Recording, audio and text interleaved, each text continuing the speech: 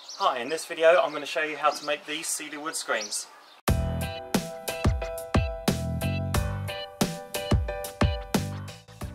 So what we're building today is a privacy screen, and what I've got here is these 4x4 posts spaced about 7 foot apart, and we've got 2 lengths of cedar wood battens which are going to go across here. These are down here at the moment. The idea is to cut these to length, and then we'll put half a centimetre spacing between each one, building our way up to the top. To kick off, what I'm going to do is take off a centimetre off of the end of each batten, just because, as you see here, the end of each batten is a little bit frayed. So doing this, we'll have a nice clean edge to start with.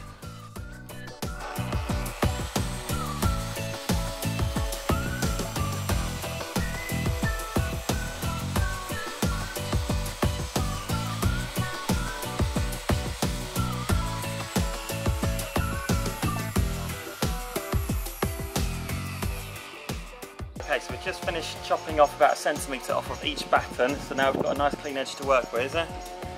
So it's time to cut the first half of the fence to size. And what I've done here is set up a little stop block.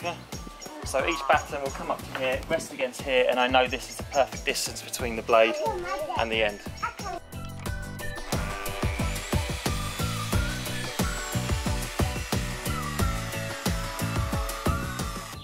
So all of our battens are now cut to length. The next step is to pre-drill where we're going to stick our holes. Now I've made this out of the offcut from these battens, and all it is a surround around one part. And I've put 2 holes in here exactly where I want my pre-drilled holes to go. So I can just slip this on and buzz through either one of these holes depending on whether it's an outside piece or an inside piece, and then I'll know my pre-drilled holes are in the exact right spot.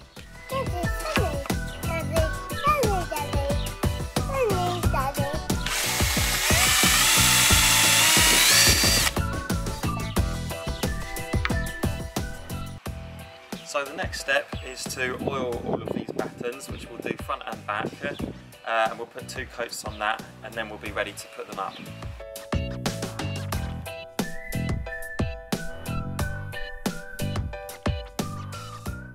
So we've made these little 5mm spacers, and we're just putting these in between each batten to maintain each space.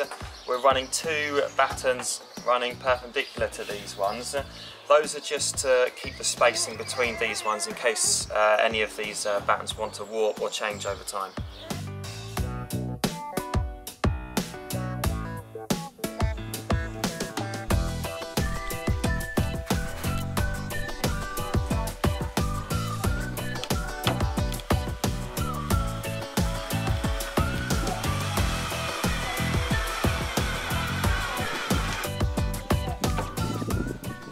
So on these 2 screens we're going to have 2 lights, and the wires that are coming out the back I want to go into these channels. So these pieces of wood will sit on the other side of the screen.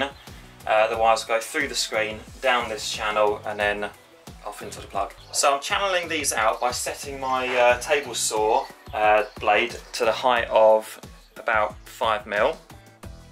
And then I'm just making 4 or 5 repeated cuts, varying the distance away from the blade.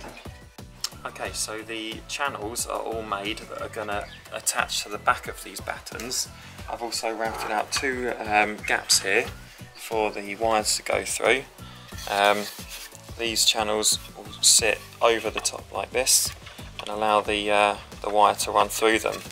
I've put little holes in the bottom all along, just so that when water gets in here it will be able to get back out again. Next we're going to wire up this light and attach these channels to the back.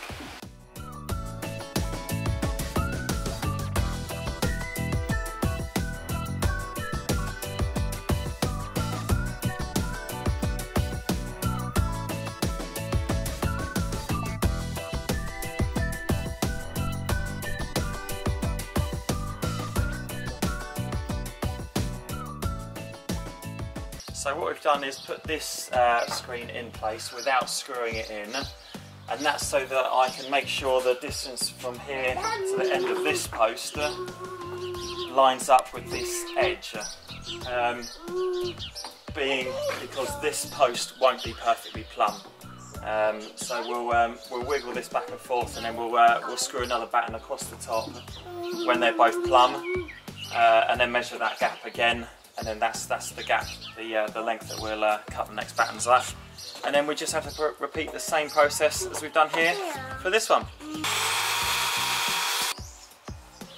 So lastly, all we've done is just screw these in with the solid brass screws through the pre-drilled holes, and the job is done.